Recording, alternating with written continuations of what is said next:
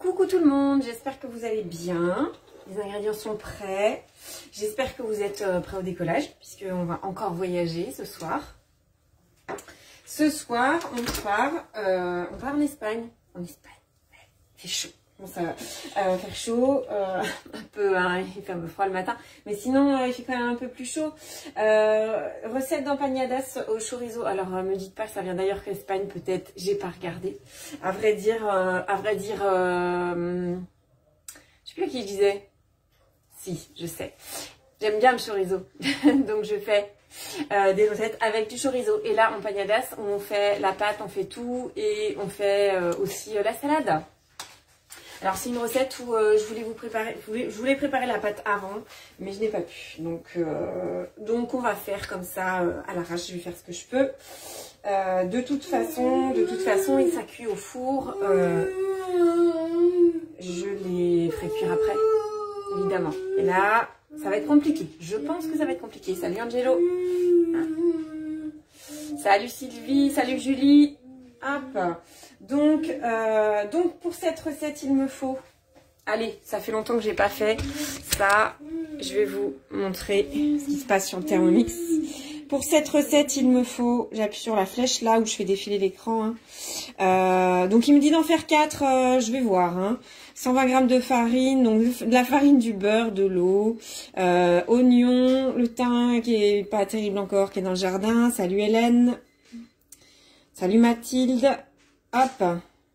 Des petits pois congelés, décongelés. C'est ça que j'ai pas sorti du congélateur. Les petits pois, c'est pas grave. Je les mettrai dans l'eau tiède. Pardon, ça bug. Et c'est tout. Là, pour la salade, il faut oignon, poivron, laitue, vinaigre de vin blanc que je n'ai pas, que je vais remplacer par du vinaigre de vin rouge. Hein. Huile d'olive et sel, poivre.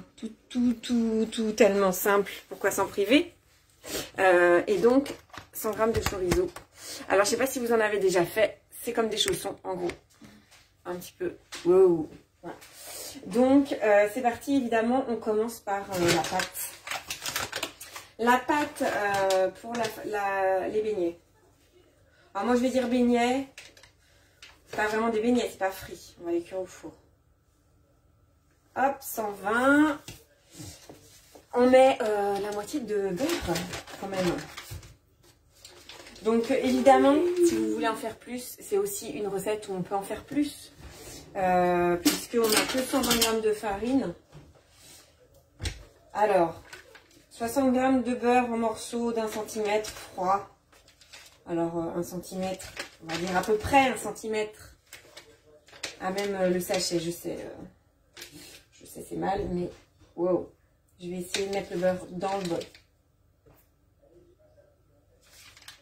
Hop, c'est parti. J'aime bien l'idée de ce plat, de cette recette, en plat principal, en apéritif, en ce que vous voulez, en goûter, en tout ce que vous voulez. Avec du chorizo, de toute façon, à partir du moment où il y a du chorizo, ça peut se manger à n'importe quelle heure. Hein, on est tous d'accord là-dessus. Team chorizo, levez la main. Moi, je ne peux pas lever les deux mains en même temps. Team chorizo. Trempé dans le café le matin. Je ne bois pas de café, donc... Évidemment, pas trempé dans le café le matin, mais ça ne me dérangerait pas. Il me faut un couvercle, c'est mieux. C'est mieux. Un couvercle avec déjà de l'eau dessus. Non, sans eau. Alors, mon petit truc pour ne pas mettre trop d'eau. Salut Camille. Mon petit truc pour pas mettre trop d'eau. Je remets mon couvercle avec mon gobelet doseur et je vais verser mes 40 g d'eau dans le gobelet doseur. Parce que l'eau, là, si j'en mets trop, je pourrais pas l'enlever. Ça sera pas très pratique. Maxence confirme. Ou commente. Je sais pas. L'un ou l'autre ou les deux. Et après, ce qui est magique, c'est que j'ai même pas besoin d'enlever le gobelet doseur. Je vais verser directement. Bah oui. Si, c'est pratique, je vous le dis. Suivant, insérez le couvercle et le gobelet doseur, 20 secondes, vitesse 4, et c'est prêt. Alors, ça nécessite réfrigération une demi-heure, autant vous dire que je ne vais pas faire une demi-heure. C'est pour ça que je voulais en préparer à l'avance. Mais j'ai pas pu faire.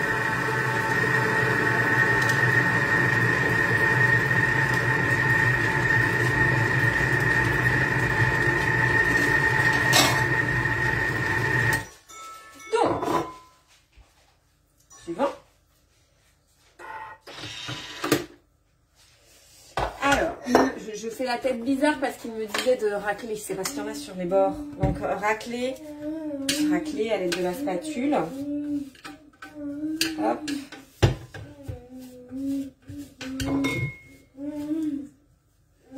Hop.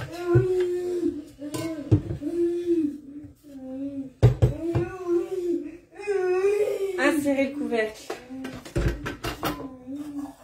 Et le gobelet doseur. Et là, on fait 10 secondes vitesse 4. C'était pour vraiment amalgamer. Je ne sais pas si vous le faites. Moi, je fais toujours comme ça. Je rajoute un peu de mixage après, même s'il ne me le dit pas.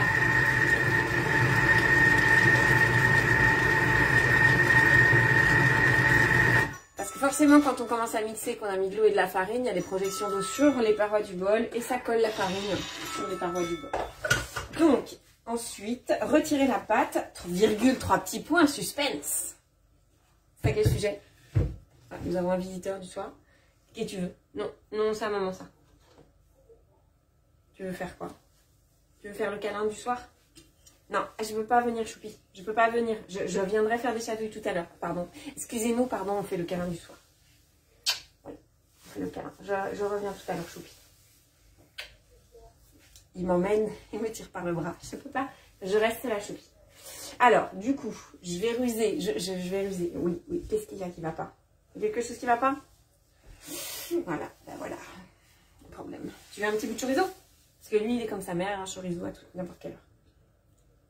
C'est ça que tu voulais? Voilà. Petit bout de chorizo, ça marche. Je sais pas si ça va durer, mais en tout cas, là, ça marche. Hop, donc, vous voyez cette pâte qui contient beaucoup de beurre, forcément, elle s'étale très bien. Alors, du coup, le mettre au froid, je pense que c'est vraiment important pour la durcir un peu, pour pouvoir la façonner correctement. Parce que sinon, effectivement, hop, je vais récupérer les derniers morceaux de pâte qui restent. Hop. La rassembler et aplatir un peu. Ça veut dire quoi, aplatir un peu?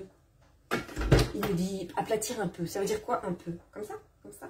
Aplatir un peu. Ok. Aplatir un peu. Alors, aplatir un peu, ça permet, par contre, si vous la refroidissez, que tout ça refroidisse de manière plus homogène. Si vous faites une boule, évidemment, ça ne sera pas refroidi de manière homogène. Du coup, je ne vais pas mettre ça dans un bol. Je vais mettre ça dans une assiette. Bah oui. Hop. Mettre à couvert au frais. Mettre à couvert au frais. Ce que je vais faire, c'est que je vais vraiment aplatir dans mon assiette. Hop, avec mes petites mains. Et un petit peu de papier sulfurisé, de papier film. D'accord. Hop. Un petit peu de papier film. Voilà. Et ça va au frigo.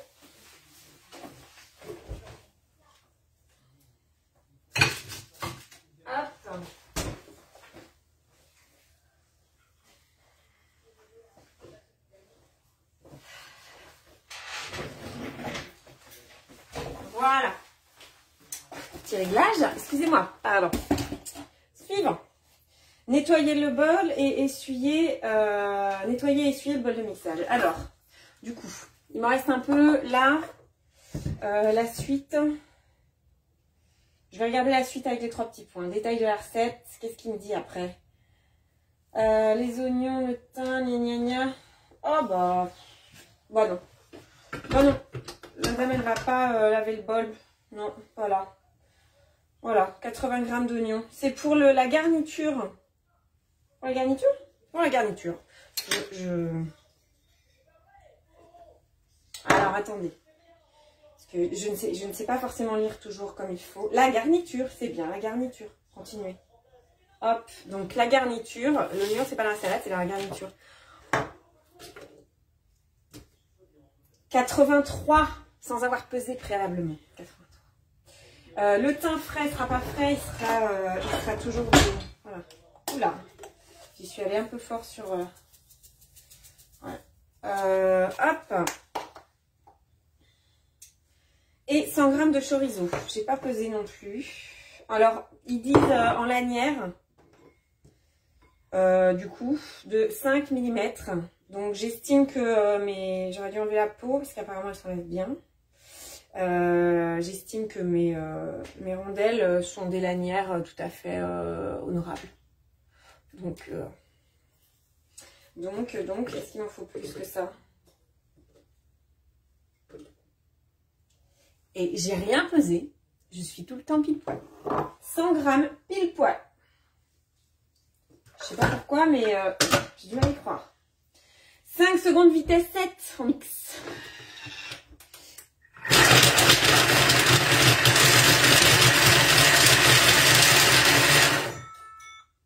Racler les parois. Donc tout est ultra simple. Oula, excusez-moi. Tout est ultra simple dans cette recette. Là, l'idée, c'est vraiment de faire de la farce pour des empanadas. C'est ça, c'est là où c'est ultra simple et j'ai pas fait les petits pois surgelés décongelés qui ne sont pas décongelés. Alors, les petits pois surgelés décongelés qui ne sont pas décongelés. Du coup, mon petit truc. Alors, c'est une recette où j'ai pas hésité, mais il y a du poivron rouge. Voilà, je sais, c'est pas de saison encore. Mais je fais vraiment des exceptions pour les poivrons parce que je trouve que dans la cuisine, dans le plat, c'est bon. J'aime ça. Alors, petit truc, c'est que je vais mettre ma passoire. Ça pourrait être le panier de cuisson, hein. Mais maintenant que je l'ai sali. Donc ça pourrait être le panier de cuisson ou n'importe quel autre récipient. Et je fais tard et je vais peser mes 120 grammes. Voilà, je ne sais pas si vous vous servez du thermomix comme d'une balance, mais en gros c'est possible. Donc là, vraiment pour tout, on peut doubler, hein, parce que même pour la farce, je range ça.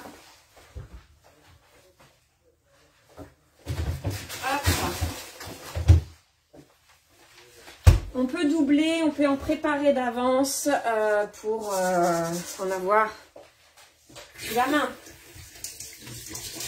Alors, du coup, je vais les passer sous l'eau chaude. En tout cas, j'essaye. Comme il n'y en a pas beaucoup, ça va se décongeler vite. Hop. Ah, je suis désolée, du coup, je suis derrière. Hein, mon évier est toujours derrière la caméra. Hop. Hop. Hop.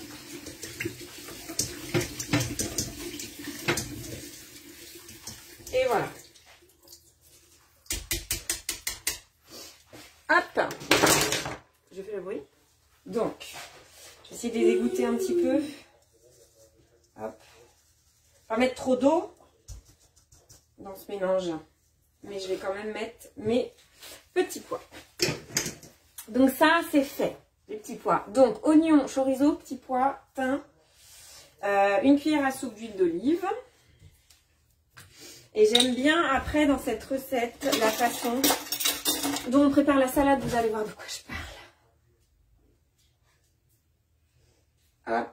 Ah. Je peux toujours essayer, ça ne marchera pas. La bonne blague. Je vais essayer de pas en mettre partout. J'ai pas mis mon super tablier. Alors. Donc, je recommence. Une cuillère à soupe d'huile d'olive. Donc ça, c'est fait. Je vais essayer d'en mettre que dans le bol, du coup, de l'huile d'olive. Hein. Il y en a qui ont essayé ailleurs. Ça pose un problème. Donc, 5 minutes à 120, vitesse 1.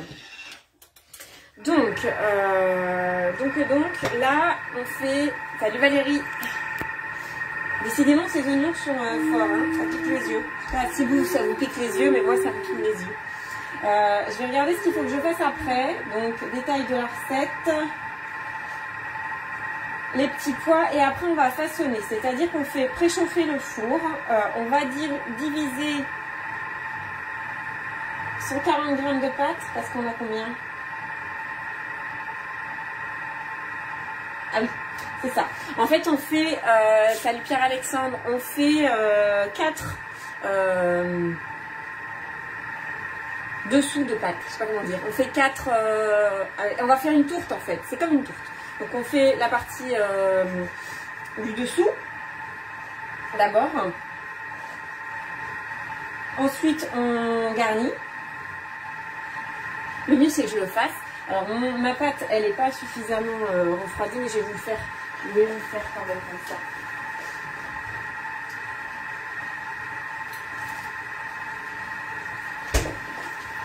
Bon, elle n'est pas refroidie du tout même, hein, évidemment. Ça va trop vite, ça va trop vite. C'est pas grave, je vais me débrouiller pour que ça soit simple. Hop. Alors, je vais mettre ma toile ici.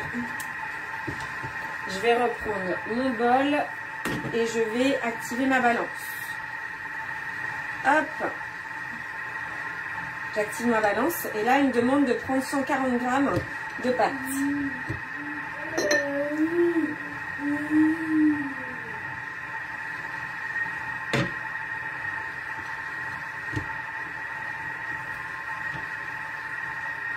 Un petit peu moins. 140 tout pile. Je sais pas si vous avez remarqué les personnes qui ont des TM6. Je sais pas, je pense que ça date de la dernière mise à jour.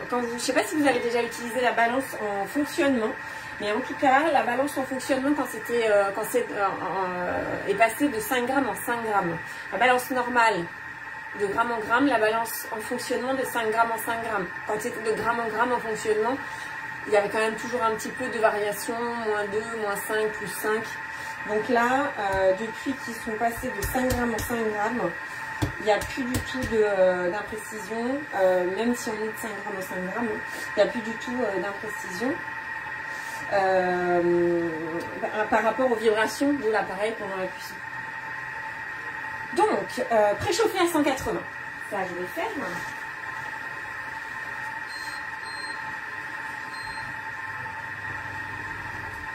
Hop. Alors, le fait de ne pas avoir laissé un temps de repos suffisant, ça peut jouer sur l'élasticité de la pâte. Hein, donc, voilà, je vais en tirer les conséquences dans mon façonnage. Donc là, il me dit diviser en 4 portions et façonner des boules. Hop.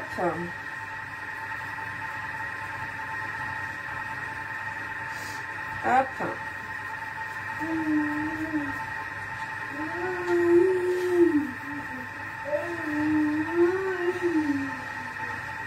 Et en gros, après, il me dit, alors sur un papier cuisson, mais moi sur ma toile ça va aller, en gros, d'aplatir et de façonner, de faire une cuvette, c'est-à-dire de faire une empreinte, de faire un trou quoi, un petit peu, mais et d'étirer jusqu'à en gros 7 cm de diamètre. Et moi, Maxence Choupinou, il y a, hop. Je vous montre, voilà, vous voyez pas trop, mais sur ma plaque de sulfure, en silicone, j'ai les ronds pour étaler ma pâte, les pâtes à tarte. Et du coup, celle-ci, le tour là, ça fait 12 cm. Donc ça veut dire que j'ai un point de repère. Alors sur le dessin, par contre, ah oui, d'accord. Ok, donc je vais étirer. J'ai pas trop. Est-ce que vous en avez déjà mangé des empanadas? Il est en train de faire une bêtise. Maxence, choupi. Maxence. Maxence. Je crois qu'il a chopé un truc. Bon. Transvaser dans un récipient et réserver et nettoyer le bol de mixage pour mon mélange. Et ça, je vais le faire parce que en gros, dans le bol de mixage, après, voilà, on a des petits pois, des oignons, du chorizo, c'est mélangé. C'est pré-cuit. De toute façon, est-ce que ça vous fait mal aux oreilles que je fasse ça avec la cuillère? Hop. Donc là, j'ai ma farce. Vous voyez, ma farce, je peux en faire largement le double. Hein. On va se régaler. Donc nettoyer le bol de mixage. Je vais faire un petit mode nettoyage pendant que je fais que je façonne la pâte. Donc ça veut dire mode nettoyage, pour rappel, je mets 1 litre d'eau à peine. Moi je mets à peine 1 litre. Hein. Surtout quand c'est frais comme ça, je mets un petit une petite goutte de liquide vaisselle. Ça va bien se passer, ça va bien se passer. Donc là, je vais sortir de la recette. Je vous montre ce que je fais. Hop. Donc là, ici, préchauffer le four à 180, j'ai déjà mis en route. Je sors de la recette et je vais aller chercher mon mode nettoyage. Hop, alors. Et je vais prendre l'universel. Hein, j'ai tourné, il y a 4 crans. Voilà, comme ça, il va nettoyer tout seul le temps que je façonne. Oh, on est là. Le temps que je façonne mes disques. Donc là, hop, je ne vais pas les tirer plus. Je vais le mettre. Alors, je les mets directement sur la plaque. On pourrait les étaler directement sur la plaque de cuisson. Le but, c'est d'avoir un rebord un petit peu plus épais, hein, clairement. Voilà. Il reste. Hop. Je vais pas le faire là, j'aime pas. J'ai mon point de repère ici. J'aime bien mon point de repère. Bon, alors au niveau de l'élasticité, très sincèrement, vu la quantité de beurre qu'il y a là-dedans, on est bien. Ça s'étale bien. Hein. Ça s'étale bien. Est-ce que vous en avez déjà fait, déjà mangé des genres de chaussons salés? Dites-moi, il y a des recettes sur Cookidoo de chaussons salés. Hein. Hop.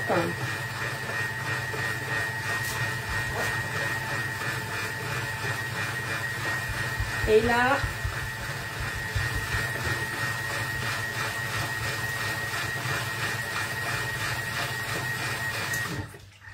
alors dans la recette, moi je ferai une petite astuce. C'est de badigeonner avec un peu d'huile. Je sais pas si ça y est, hein, mais si vous faites des pains apéritifs, des choses comme ça, n'hésitez pas, au lieu de dorer à l'œuf, badigeonner avec un peu d'huile. Ça va donner un peu de croustillant sur le dessus. Voilà. Hop.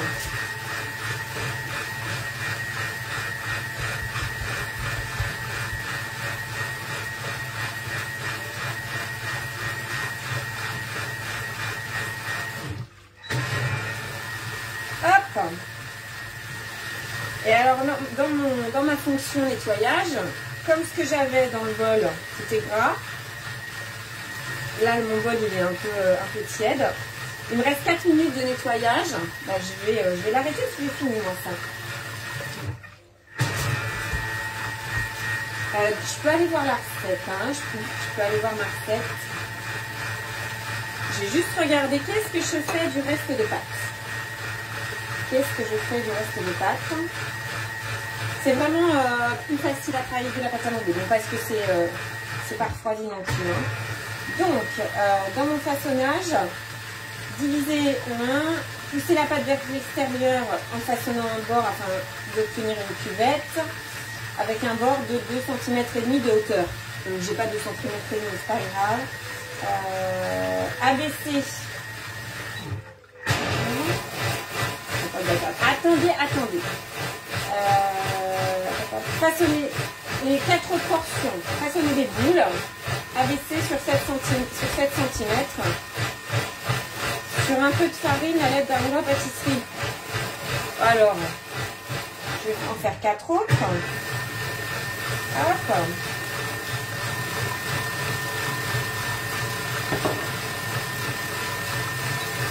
Je vais prendre un peu de farine, je vais quand même faire un peu ce qu'il me dit. Hein.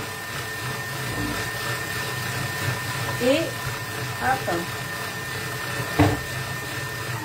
Et je vais prendre mon rouleau.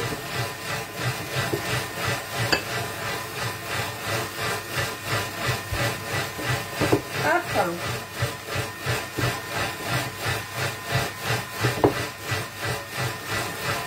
J'y suis. Donc c'est plus fin que l'autre partie. Hop. Je vais remettre de la farine un peu. Hop.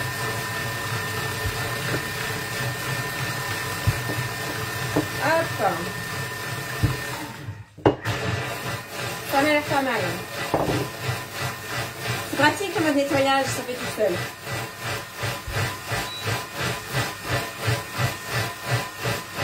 Hop. Donc personne n'a fait. Personne ne répond, ça veut dire que personne n'a fait. Bon, bah alors vous testerez. Je peux vous dire que ça sent bon. C'est une recette où du coup on en fait 4, mais si c'est le repas, ben, ça fait le repas hein, pour 2. Moi j'en mange 2. Hein. Je préviens tout de suite, à l'assemblée j'en mange 2. Hop. Et pendant ce temps il nettoie. Moi j'aime bien. J'aime bien le concept. Hein. Franchement.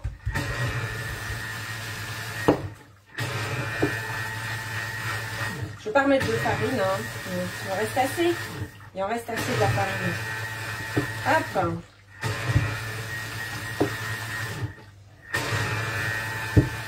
Voilà.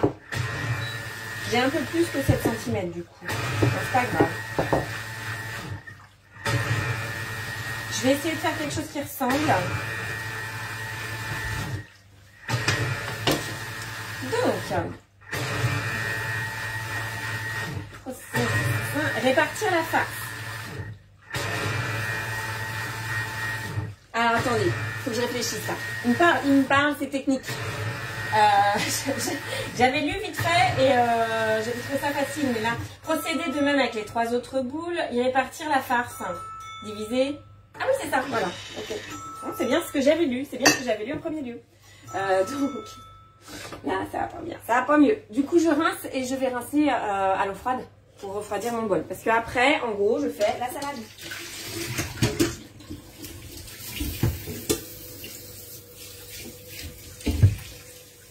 Alors,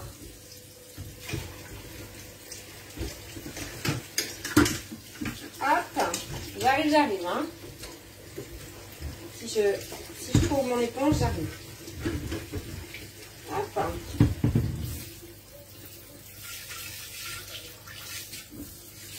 Voilà. Donc, lui est bien. Lui aussi.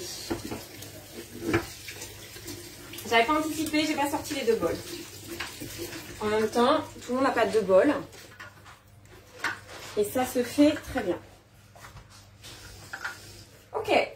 Donc, mon bol, hop, mon bol est prêt. Et ça, c'est pratique.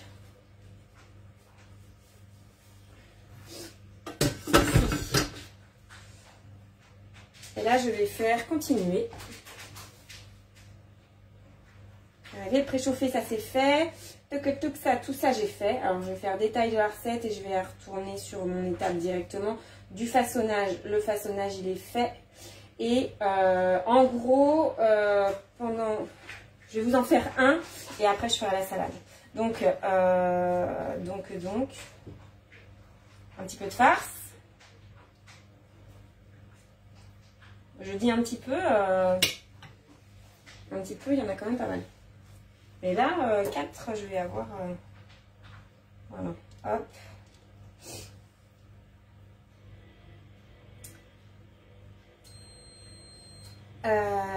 Déposer les disques de pâte sur la farce, bien presser les bords pour faire adhérer, façonner 6 pointes et piquer. En gros, le fait d'avoir de la pâte suffisamment sur... Donc, il faut que les disques soient un peu plus grands que les disques du dessus. C'est comme une galette des rois. Il faut que les disques du dessus soient un peu plus grands que les disques du dessous. Et là, juste en appuyant. Alors, si vous voulez bien sceller, vous pouvez mouiller. Mais en gros, ça a l'air de bien se sceller. Et on va faire des petites pointes. Et c'est là que ça devient intéressant. Non pas que ça l'était pas avant. Alors, moi, je reprends le dessin du dessus. Et le dessin du dessus... c'est 1, 2, 3, 4, 5, Combien? 2, 4, 6, 7. Ouais, d'accord. En gros, je fais des pointes. En fait, il pince comme ça. Je vous montre. Salut. Hop. Salut Elodie. Pardon, j'ai failli arrêter la vidéo au moment où c'était le plus intéressant. Du coup là, alors je vais faire la main gauche tant pis, mais hop. Donc je vais pincer.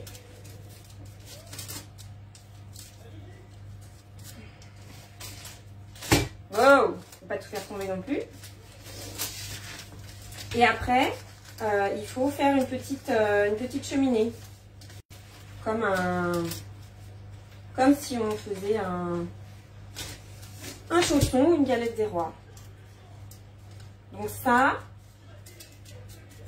hop. Alors sur le dessin, sur la photo, les bords sont plats. Ça il ressemble un peu, j'essaie de pas tout faire tomber. Je vais essayer. Alors le truc c'est que ma farce elle est encore chaude, ça fait un petit peu fondre ma pâte, hein, parce qu'il y a du beurre. Ah, voilà, donc celle-ci, je vais essayer, mais de pas. Voilà. Bon. Ça s'est évadé un peu. Continuez. Oui, j'ai pas fait ce que je voulais dire. Et répartir la farce, diviser, façonner les boules, abaisser, poser le disque, presser, faire adhérer, façonner 6 pointes. 2, 4, 6. J'ai fait 6 points. Piquer le dessus en croix à la fourchette. Je pique le dessus en croix à la fourchette. Voilà. En gros, c'est ça. Hop.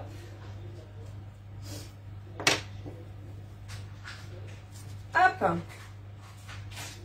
Bon, celle-ci, ça va pas m'aller, ça va partir. Bon, je vais essayer de faire les autres mieux, je vous montrerai en photo. Mais en gros, voilà ce que ça donne. Voilà. Hop. Donc je vais finir les autres, mais pour pas dépasser trop le timing, je ferai les 3 autres. Après, c'est 35 minutes de cuisson au milieu du four. Laissez retirer, laissez tiédir. Non, c'est n'importe quoi. Ah ben voilà. Il me manque 80 g d'oignon. Je me disais aussi. Il y avait quand même de l'oignon dans cette salade. Donc 80 g d'oignon coupés en 2. Normalement, j'ai à peu près ça. Hop. Et là, on va tout mettre, y compris la salade, dans le bol. On va tout mixer. Magique. Donc d'abord l'oignon. 5 secondes vitesse 5.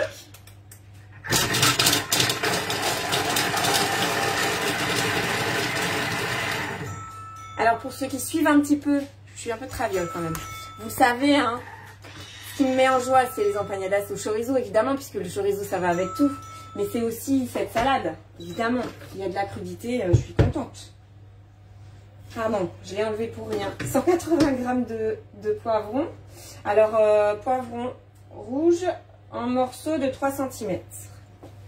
Alors, tous mes couteaux préférés de cuisine sont au sale, évidemment. Bon, c'est pas grave. Je vais faire un peu. Alors, des morceaux de 3 cm. On va dire que ça, c'est des morceaux de 3 cm. C'est pareil, on va mixer, je pense. Donc, 180. Là, pour le coup, je vais pas en mettre plus. On n'a plus, hein, mais... Ah, j'ai des commentaires. Qu'est-ce qui se passe, Choupinou? Choupinou? Hop. Donc. Apparemment, il y a un problème. Je ne sais pas lequel. 180. Ça, c'est bon. Et 100 g de laitue iceberg. Alors, le principe, c'est que ce soit de la salade assez... Max, en Choupinou. De la salade... Pourquoi je reprends une assiette? Je vais prendre le même. Je finis ma phrase tout de suite. Que ce soit une salade assez ferme, moi j'avais pas de laitue iceberg. Je prends toujours pareil. Comment elle s'appelle déjà? Des petites là, je sais plus. Je vais pas trouver de nom tout de suite. Et c'est pareil en morceaux de 3 cm. Alors la salade, ça pèse pas lourd. Je sais pas combien elles font. Mais à mon avis... Oh, ben... Alors, je vais mettre tout là, par contre. Hein. Pour une salade, je vais pas acheter de la salade. Enfin, je vais pas faire séparément non plus. Et donc là, j'ai mis 160 g de salade pour 100 g. Vous m'en voudrez pas. Vous savez. Le vinaigre. De vin blanc que je n'ai pas, donc je vais mettre de vinaigre. Est-ce que je mets à l'échalote? De toute façon, j'ai envie de dire que j'ai plus que ça. À part du... Oh, bah, décidément, j'ai un petit problème avec les bouchons aujourd'hui. 30 g. Je crois bien que je ne vais pas les avoir. Et bien, ça sera comme ça. Hein, ça sera comme ça. Ah, pu. 50 g d'huile d'olive. Non. Je suis désolée, mais là, c'est pas possible. J'ai mis 25. Excusez-moi, hein, mais non. Je veux bien mettre un peu d'huile de colza en plus s'il faut, mais 50 g d'huile d'olive, non. Non. Hop. Allez, je suis à 30 g. Du sel. Si. Pour une fois, on me dit un quart de cuillère à café de sel. Je mets du sel. Le sel, je vous le dis, je vous le redis, dans les crudités. C'est toujours un exhausteur de goût. Évidemment, si vous avez des raisons médicales de ne pas mettre de sel, ne mettez pas de sel. Mais c'est meilleur. Tout à fait. Alors, il y a un truc que je ferais bien, mais je ne vais pas le faire maintenant parce que sinon, ça sera pas cuit tout de suite. C'est de les remettre au frais, les empanadas. Je ne sais pas comment vous dites. Comment on dit. Il n'y a pas de... Bref. Bref, je vais pas aller au bout de cette pensée-là, elle sert à rien. De pincée de poivre, c'est fait. Et là, je mets le couvercle, le gobelet doseur et je mets 3 secondes vitesse 4. Si, même avec la salade dedans.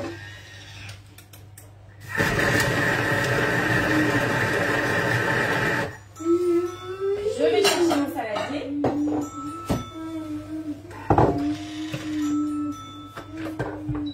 Et ça... c'est une salade toute mélangée, toute prête.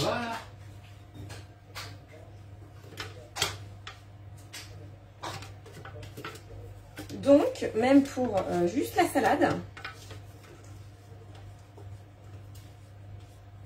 vous pouvez mettre votre salade en morceaux. Et ça vous fait une préparation de salade. Et ça, c'est rien, hein, mais ça me met en joie. Oui, j'aime ça. Ça plus ça, une fois fini, je vous ferai une photo. Mais ça va être bon. Ça va être très très bon, je pense. Donc sur ce, je vais finir cette préparation. Wow. Qui nous amène vers le soleil. De toute façon, on y va à grands pas. Hein. Je vous souhaite un bon appétit. Je vous souhaite une bonne soirée. J'espère que... Dites-moi, mettez-moi en commentaire si vous allez faire cette recette. Si elle vous a donné envie. Alors, peut-être pas au petit-déj, hein, mais en tout cas, moi, j'imagine très bien en réduction, en plus petit, en ravioli, juste de faire la farce ou quoi. Mais en tout cas c'est appétissant. Appétissant est le mot. Hein, je vous redis, la farce, elle est appétissante. De toute façon, il y a du chorizo, hein, donc c'est appétissant, forcément. Bonne soirée à tous. Je vous dis pas à demain. Demain, ce sera une petite vidéo. Je vous souhaite une bonne soirée, un bon appétit, un bon week-end, tout. Le bonheur, tout. Voilà. À la semaine prochaine. Salut.